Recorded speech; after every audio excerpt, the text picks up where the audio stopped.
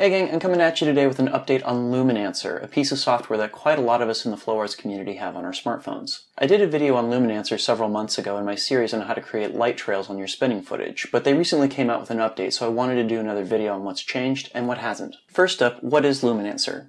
Luminancer is an app that is currently available only on iOS, although they promise there's an Android version coming out soon.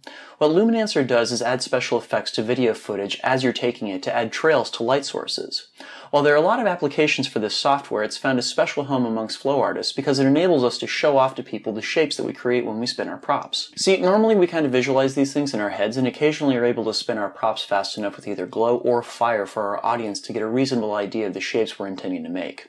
Footage that features trails closes that gap, and Luminancer is the only app for iOS I'm aware of that can add this effect. The old version of Luminancer was available for several years, and while it allowed people to take footage with trails on their phones, it also had several major shortcomings. First, it would record in no higher than 320 resolution. Yes, it had worse than VGA resolution. Second, it was incredibly buggy. You could only record from one orientation of your phone or the video would appear upside down. Worse, it was incredibly easy to screw up video recording with it. A text or low battery message would push through and you'd lose the entire video you'd just tried to record, plus which it would never warn you if you were low on memory.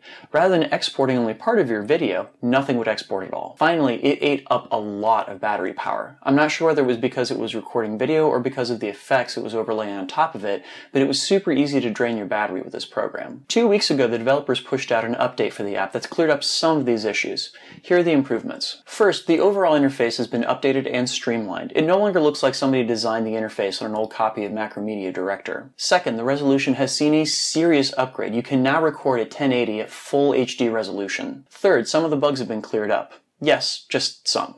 Let's go over which ones. The biggest improvement is definitely that the program now orients the video according to the phone's internal tilt sensor. That means if the video is recorded with the volume buttons either up or down, the orientation of the video will still come out right. Next, push notifications no longer kill the video recording. This was something that without a doubt was my biggest source of frustration with the original version of the program. I used to put my plane in airplane mode and then plug it into a battery before recording, and still sometimes it would glitch out. I trust the program much more now. Not all the bugs have been fixed, however. Issues with exporting when your memory is nearly full still exist. I really wish they'd export however much video there was for the memory you have available rather than just scuttling the entire video. Also, the battery issues are still there and they're much worse.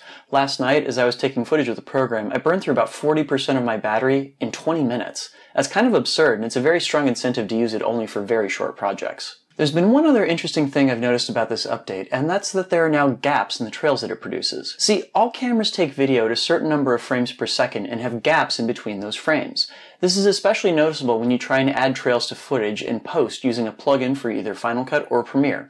The trails you produce will always have small gaps in them. The old version of Luminancer would somehow blur between these gaps to create the illusion of continuity, and it was something I always appreciated about it, despite it resulting in some very lo-fi footage.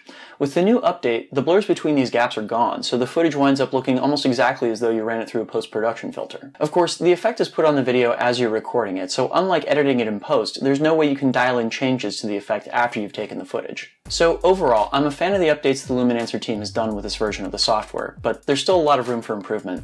It's actually usable now rather than a novelty curiosity that I pray doesn't glitch out as I'm using it. If you're on iOS, it's definitely worth a download. If you're on Android, hopefully they have a version out for you soon. Luminancer is available in the iTunes Store for $1.99. Thanks so much for watching, and enjoy the flow. Peace. Hey gang, so this is just a quick shout out and a thank you to all of my wonderful supporters over on Patreon.